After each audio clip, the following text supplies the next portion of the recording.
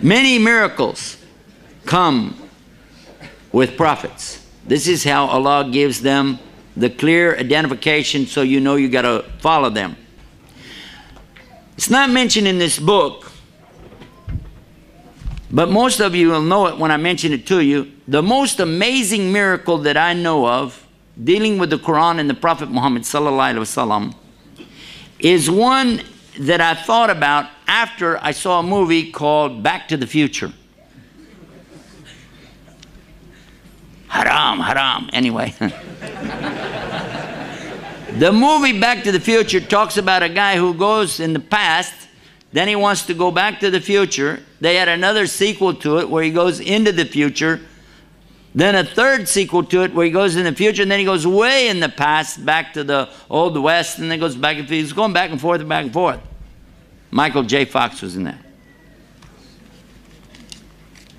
But I thought about this, and then I thought about something. Nobody could really predict things that happened in the ancient past that people are arguing about. They don't even know what it is for sure. But somebody to predict something in the past and then make a connection with that to something in the future. Do you think somebody could do that? That would be really tough. I want you to take a subject that happened, let's say, 3,000 years ago, okay? And I want you to take that subject and then predict something about it 1,500 years from now, and let's see how well you can do. Well, the good news is you won't be here, so nobody could blame you. But the Quran is still here, and we just found out something in the 1970s. An amazing thing. So the Prophet ﷺ only repeats what he hears. The angel Jibril is a representative of Allah and tells him to recite. He recites, and what he hears, he recites, and the people recite the same thing. And we've been doing that mouth to ear and ear to mouth ever since. In the Quran, there's a statement, a strange statement, that was actually discovered by a non-Muslim in the early 70s. He was one of the world's top surgeons and lecturers, scientists from France, Dr. Maurice Bucaille. He was asked to go to Cairo, Egypt, to examine the corpse of a mummy. They wanted to do some forensic work on it to get some information and discover whatever they could from this mummy. He was amazed because he said, we can prove that this person died of drowning.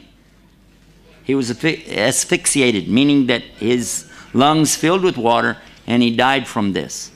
He said, therefore, I have to conclude from this and the time period, this fits exactly the story of the Bible. This was Pharaoh of the time of Moses. And he was so amazed.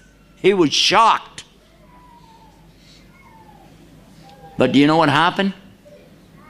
The people in Cairo, happened to be Muslims, of course, they said, this is no big deal. We already know that.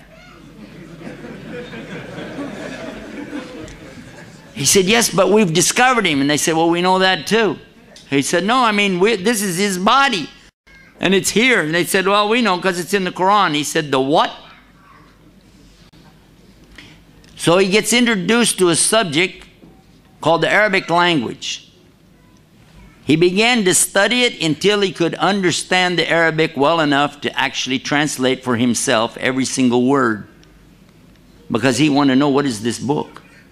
Because it says in it that Allah is going to punish Pharaoh in a very specific way. That he is going to drown him, but he's going to preserve his body as a sign. And sure enough, he's a sign for all to see today, because that body has been put on tour and taken all around the world to show this Pharaoh. If you haven't seen it, I have. I saw it when it was on exhibition in Chicago. Happened to be up there, went to the museum and saw it. They've toured this body around the world and said, most likely, the Pharaoh of Moses' time. There he is. Amazing. Huh?